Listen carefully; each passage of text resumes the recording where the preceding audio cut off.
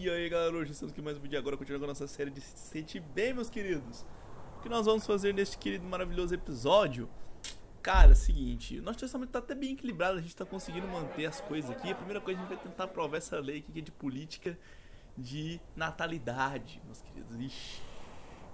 Ixi, isso aqui é uma coisa absurdamente polêmica, mas que eu já tenho minha resposta, tá?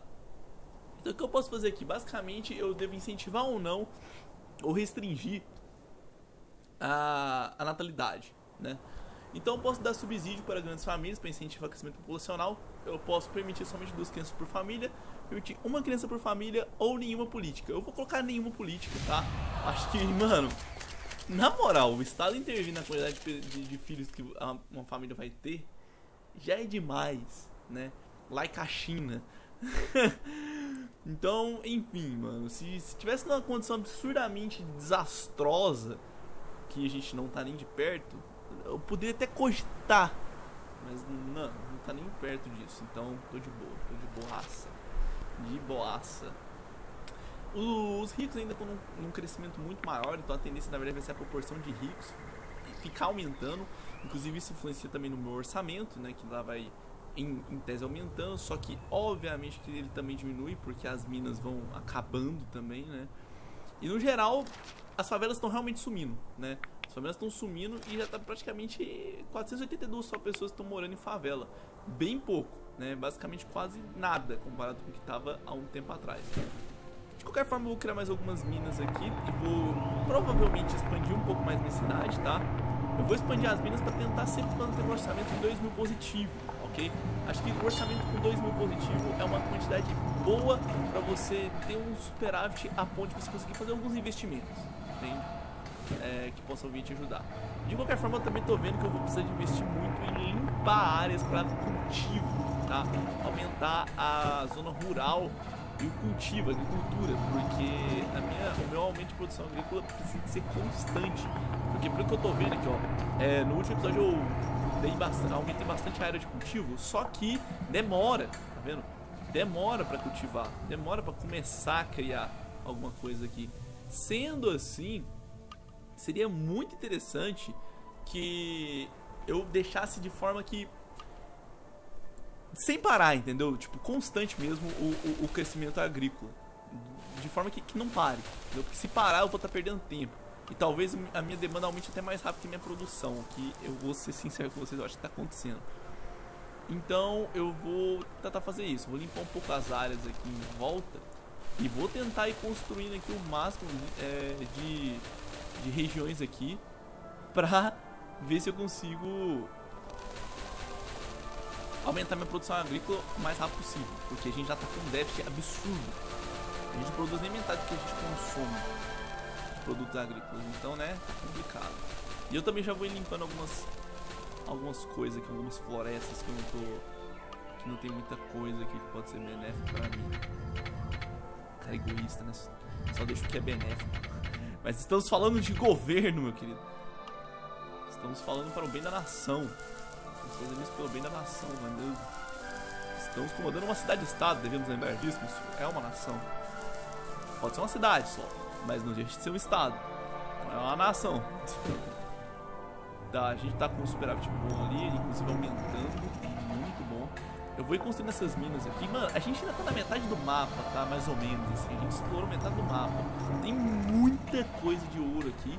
E como eu falei pra vocês, eu vou tentar não rushar, tá ligado? Tipo, construir um monte de mina e uma porrada de coisa de uma vez, justamente para tentar evitar a escassez de matéria-prima muito rápido. Inclusive eu tô interessado para saber se os desenvolvedores vão fazer alguma alternativa a isso, porque como agora as matérias-primas acabam, é meio interessante eles adicionarem uma alternativa para você conseguir, sei lá, talvez exportar outra coisa. Enfim, eu sei que o jogo não tem um setor industrial, por exemplo, né? Seria muito interessante eles desenvolverem isso, construir um setor industrial, porque talvez, tipo, no início você precisaria de focar na exportação de matéria-prima, mas depois, mais pra frente no jogo, você poderia construir uma base de industrial que importasse matéria-prima e exportasse coisas manufaturadas a um preço maior. Seria muito interessante, inclusive é muito fácil deles colocarem uma indústria no jogo. É a mesma coisa, é só fazer que nem a zona rural, entende? É a mesma coisa da zona rural, você, tipo, loteia uma zona, né, pra produção industrial e nela começa a subir as indústrias e tal. E eles poderiam colocar um tipo de nível também, né, da tecnologia da indústria, de acordo com a educação e tal. Enfim, dá pra fazer muita coisa nesse jogo, cara. Muita coisa. E eu tô vendo que a população mais pobre tá aumentando, tá? Isso não é muito bom, né? Enfim, vamos ver qual que é aqui. Talvez a gente consiga compensar aqui, né? Número de horas pra trabalhar, né? Número de horas trabalhada. A gente tem que impor um limite de horas por semana para os trabalhadores que estão regentes, né, sobre as leis trabalhistas do nosso país. A primeira opção é: o governo não deve impor, tá, limite, deixa o povo trabalhar tanto que eles quiser. Isso é combinado entre eles e os patrões. Eu vou ser bem sincero, eu gosto muito desse aqui. Só que, se eu não me engano, a legislação que eu aprovei trabalhista nessa série, eu não sei se eu aprovei nesse save ou foi no outro, ela tava falando que regia um limite de horas por semana. O Brasil, mais perto, é 40 horas por semana. O funcionário público trabalha por 30. Mas geralmente aqui a galera trabalha por 40. Eu acho que eu vou deixar isso aqui, tá? Que eu vou deixar, tipo... mano, eles... Tá? Eles fazem um acordo por fora. Isso vai aumentar a desigualdade social, porque em tese, obviamente, o rico vai tentar explorar o mais pobre. Só que, obviamente, vai incentivar os ricos, o que pra mim é bom, tá? Enfim, a desigualdade social pra mim aqui acaba sendo até um pouco lucrativa, meio bizarro falar isso, mas é verdade. Capitalismo, galera, capitalismo.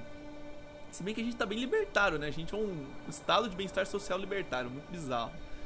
Tá, mas outra lei, detenção e reabilitação. Os criminosos devem ser levados a detenções privadas e devem trabalhar pelas suas penas. Ok, os detentores devem ser levados a prisões privadas, os prisioneiros, aliás, né?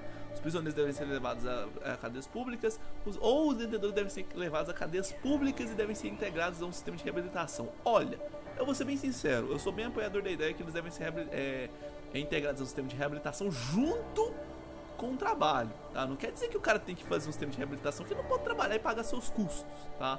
É tipo um Prison Architect, quem já jogou sabe, tem como você fazer vários programas ali dentro, né? Com vários incentivos. Inclusive você pode dar até um salário, né?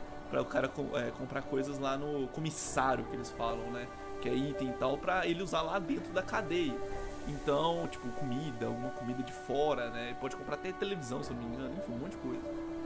E isso ele consegue pelo trabalho, enquanto os sistemas de reabilitação, os programas de reabilitação também podem ter outros incentivos para ele, como redução de pena e tal. Eu acho que o ideal seria a combinação dos dois, mas como não tem, eu vou escolher o que pra mim é o mais oportuno, que é justamente mandar os criminosos para cadeias privadas, ou seja, o Estado já não vai arcar com muito custo, e fazer eles trabalharem pelas suas penas, ou seja, as empresas privadas vão lucrar em cima dos criminosos. Isso não vai fazer mudança nenhuma na sociedade, vai diminuir um pouco aqui o índice de liberdade, de direitos civis, só que eu vou ganhar muito dinheiro com isso, né? Na verdade, o meu orçamento diminuiu ali, mas eu acho que eu já sei por quê. Provavelmente minhas minas acabaram, tá? Um bocado de mina aí deve ter acabado, ou algo desse tipo. Ou não, né? Na verdade, eu acho que não. Tá de boa ali. Acho que não acabou não, acho que tá tranquilo. Inclusive tem como eu ver o tempo aqui que falta pra Monthly Production, reserva. Ah, tem a reserva ali, ó, as reservas, tá vendo? Tem as reservas ali, ó. Então, quando a reserva acaba, vai pro saco, né? Aqui, ó, tem um monte aqui que foi pro saco, ó. Provavelmente isso aqui era tudo mino de ouro, tá? Não é possível. Deixa eu ver aqui as reservas, ó. Tá quase acabando os petróleozinhos aqui. Inclusive, como os petróleozinhos estão quase acabando, eu vou ter que construir mais pra ver se eu... Tá aí uma coisa legal, né? Pelo menos agora, pelo fato dos recursos minerais acabarem, ter uma limitação, você consegue, tipo assim...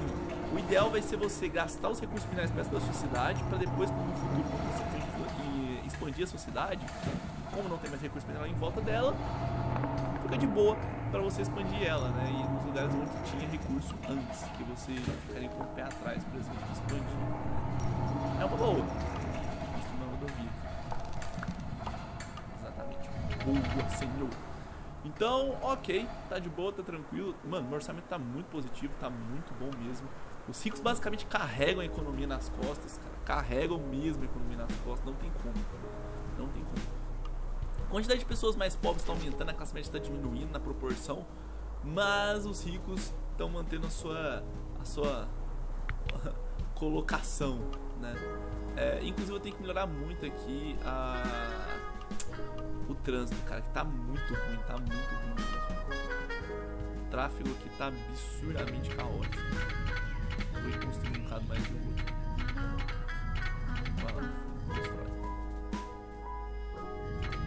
Isso vai obviamente infligir um pouco em cima do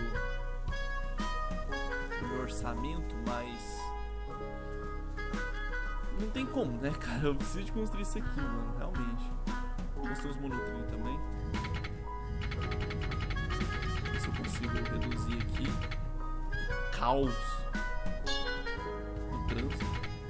Cara, isso aqui vai me... Nossa, vai me gerar um custo gigante, galera. Vocês não estão ligados. Meu Deus, só o que eu construí aqui deve gerar um custo absurdo. Construí algumas estações. Acho que a estação é decorativa, como eu falei pra vocês, mas enfim. E é meio bugado de colocar pra você ver. Eu tô clicando e o bagulho não vai, ó. É bizarro. Enfim. Sai colocando. É baratinho também, custa só um por mês da estação. Então, olha pra você ver o tanto que reduziu, velho, o meu orçamento. Isso. Só não ficando negativo, tá ótimo, velho. Tá ótimo, maravilhoso. Deixa eu ver aqui o valor de terreno. A parte mais barata é essa parte do norte aqui, né? Que não tem muita coisa e tal, normal. É o que eu já esperava. Vamos ver aqui nos problemas. Tá, igualdade de gênero. O governo deve financiar programas para igualdade de gênero. Interessante, tá. O governo não deve dar suporte nenhum. Fazer leis para induzir... na verdade, fazer leis não, né? Editar as leis que podem induzir a desigualdades, ou seja, se existe alguma lei na nossa Constituição ou na nossa legislação que leva a alguma desigualdade, a gente vai modificar ela, né, para isso não acontecer mais. Melhorar a legislação para começar programas de escolas e tal, ou melhorar, enfim, pode... Isso aqui é uma perseguição mais severa, enquanto isso aqui é meio que uma preparação das escolas, né? Só que os dois têm custos, então, mano, eu vou fazer o segundo, tá ligado? Que é mudar algumas leis ali pra desigualdade. Porque se eu tivesse dinheiro, eu ia tentar fazer algum programa nas escolas, né? Pra desincentivar a desigualdade, mas tá meio foda pra mim, mano. Não tem condições. Eu vou construir um pouco mais de casa aqui, inclusive, mano, as favelas quase foram extintas, né? A gente conseguiu basicamente eliminar tudo aqui, que é muito bom. Vou dar uma investida, eu vou aumentar o subúrbio, porque eu vou tentar, galera, diminuir um pouco a densidade urbana, porque tá bizarro, cara, tá bizarro. Tem muita gente morando naqueles prédios lá e, cara, tá muito complicado, mano, ter tudo funcionando aqui, cara. Tá muito difícil mesmo. Vou construir um pouco mais de mina de petróleo, vai desvalorizar um pouco esse terreno, mas esse terreno aqui eu já espero que more mais pessoas pobres, certo? População mais pobre, até porque é o subúrbio, né? O que você espera do subúrbio? Obviamente é uma galera com a renda menor. Normal. E a minha intenção é essa mesmo, né? Começar a dar espaço no centro ali, para as pessoas que têm dinheiro, né? E dar a oportunidade de alguém. Mas se bem que a classe média eu acho que vai invadir mais aqui. Acho que vai ser mais classe média mesmo do que, de fato, os pobres. Porque essa cidade aqui é uma cidade muito cara, não sei se vocês observaram até o momento, tá? É uma cidade absurdamente cara. Meu Deus, não é possível que não achar nada aqui. Não achou, puta merda. Não achou nenhuma gota de petróleo. Meu senhor. Tamo com sorte, hein? Agora achou. Deixa eu ver. Nossa, a reserva é muito grande nesse lugar. As reservas de petróleo são muito grandes, velho. Que isso, senhor. Isso é muito bom. Vamos, senhores. Vamos, filho. Vamos. Não achou, meu Deus. Tá, então vou passar uma rodovia aqui, ó, tá? Passar uma rodovia tipo aqui assim, ó. Pra já atender esse deserto. Isso. Boa. E eu vou passar uma rodovia aqui também. É bem possível, na verdade, que daqui a pouco eu já vou começar a construir umas fazendas nessa região aqui. Ou expandir o subúrbio pra cá mesmo. Eu acho que vai ser a maior tendência mesmo, é expandir o subúrbio. Mesmo que esteja cheio de poços de petróleo aqui na região. Bizarro, né? Galera morando do lado do poço de petróleo. Ah, o que tem no seu quintal? Ah, estação de extração de petróleo. Uns pocinhos de petróleo ali suave. Tá tranquilo. Tá, vamos. Aí, boa. Tá, eu não tô vendo mais nenhum posto que seja benéfico pra mim aqui. Na verdade tem esse aqui que tem 20 e poucos por cento de chance de encontrar alguma coisa. Vou tentar. Se não encontrar, eu vou aumentar tudo de cidade baixa, tá? Porque, como eu falei pra vocês, eu não quero gastar muito em infraestrutura. Aliás, eu não posso, o orçamento tá meio apertado. Tudo vai depender muito de como é que vai as minhas legislações, tá? As futuras. Se eu vou gastar muito, se não vai. Depois eu vou fazer os conceitos para outras regiões. Tirar aqui tudo, porque chegou a hora de expandir o subúrbio, tá? Depois de muito tempo, eu vou expandir o subúrbio, né? Tem muito tempo que eu não faço nada desse tipo na cidade, mas chegou a hora, meus queridos. Vamos lá então, tudo em baixa densidade. É bem possível que pessoas mais pobres vão morar aqui. Depois a gente investe em valorização de terreno, melhoria da infraestrutura mais pra frente, e a gente tenta compensar isso aí, tá? Porque, querendo ou não, a gente ainda tem que incentivar mais os ricos. Como dito anteriormente, eles pagam mais imposto, entendeu? E eu realmente vou começar a trabalhar para diminuir a densidade urbana, cara. Não, eu vou gastar bilhões, quadrilhões, quincalhões para manter o trânsito funcionando, cara. Gasta muito dinheiro. Que isso, mano? É bizarro demais a quantidade de dinheiro que gasta. Ok, ó. Maravilha, tô construindo aqui um subúrbio até bizarramente grande. Vamos ver como é que isso vai afetar o meu orçamento, como é que vai ser, né? Olha, é o seguinte, no geral, os ricos sozinhos conseguem pagar por boa parte dos meus custos, tá? Tipo, se você somar aqui todos os custos de educação, saúde e segurança, os ricos pagam com sobra, tá? No geral, eu tô recebendo aqui quanto? Uns 29 mil, sei lá, 28 mil, ou tá 28 mil de imposto, somando todos os impostos de todas as classes. Inclusive o imposto que eu tô cobrando absurdo dos mais pobres, né? Se eu for somar tudo isso aí, uns 28 mil, e somar com todos os meus gastos, cara, eu tenho ali 16 mil mais ou menos em gasto público, né? Com saúde, educação e segurança. Nos níveis atuais, inclusive eu tô vendo ali que o meu meio ambiente tá começando a reduzir. Então 16 mil mais 5 mil dá 21 mil, mais 6 mil dá 60, enfim, vai dar uns 30 e poucos mil. Então a gente tá com um déficit aí dos impostos, né, em relação aos meus gastos públicos de mais ou menos uns 3 mil, 4 mil. Então eu preciso de que minha economia, as exportações, somem um superávit de mais ou menos isso aí, tá? Na verdade tá num superávit de 1.800 e já tá conseguindo manter bem a situação. Então nem precisa ser tanto assim não, na verdade é menos do que eu imaginava. O buraco é menor do que eu imaginava. E vocês podem observar que realmente a classe média que tá mudando pra lá, né, boa parte. Apesar de que a classe mais baixa tá crescendo muito. Vamos ver qual que é a lei aqui. Tá, venda... legislação sobre varejo. Tá, mano, ó, eu vou ser bem sincero, cara. Eu não quero limitar venda de varejo, tá? Basicamente na primeira opção aqui, os mercadores podem vender o que eles quiserem, tá? E os vendedores ilegais são tolerados. Isso me dá um custo aqui muito grande, porque os vendedores ilegais, eles não estão sobre a lei, tipo uma economia informal, né? Então eles não pagam imposto nem nada. Então por isso que ele me dá um custo muito alto. A segunda opção é basicamente a mesma da primeira, eles podem vender o que eles quiserem, mas os vendedores informais não vão ser tolerados, né? Eles vão ser punidos e tal. Então a gente vai lutar contra eles. O terceiro vai ser os vendedores podem vender o que eles quiserem, desde que seja legal e com a registração própria. E o quarto, os mercadores só podem vender produtos autorizados pelo governo durante o dia em dias de semana. Mas isso aqui não faz o menor sentido. Então eu vou pegar a segunda, tá? Eu vou pegar a segunda só porque eu não tenho condições de pegar a primeira, tá? Porque a primeira, na verdade, custa caro, mano. Custa caro pra caramba. Isso vai aumentar a pobreza e classe média, e os ricos vão ficar a mesma coisa, tá? Ok. Ruim isso, tá? Vou ser sincero com vocês. Isso não é bom, não. Mas, enfim, né? Eu tô com 150 mil, basicamente, habitantes, né? Deixa eu ver o que eu posso construir aqui, mano. Dá pra construir um theme park, aparentemente. Ó, dá mesmo, velho. Um parquezão aqui, ó. Vamos construir um theme park, então. O que o theme park faz? Eu não sei. Construir. E uma universidade, tá? Construir uma universidade também, galerinha. Holy moly. Onde eu vou construir essa universidade, filho? Não tem muito espaço, né? De verdade.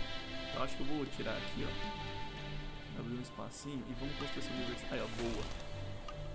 Construir um campus aqui. Maravilha. O que ela vai fazer? Educação mais um monte, né? Tá, aparentemente ele melhora muito a educação. O que eu acho que vai levar a uma diminuição da classe mais pobre e aumento das classes mais ricas e classe média. Eu não sei necessariamente se a universidade vai fazer isso, cara. Tem 33 mil estudantes, meu Deus. Meu Deus, tem muito estudante. Tá, mais uma lei, vamos lá. Programa espacial, ok, essa aqui é interessante.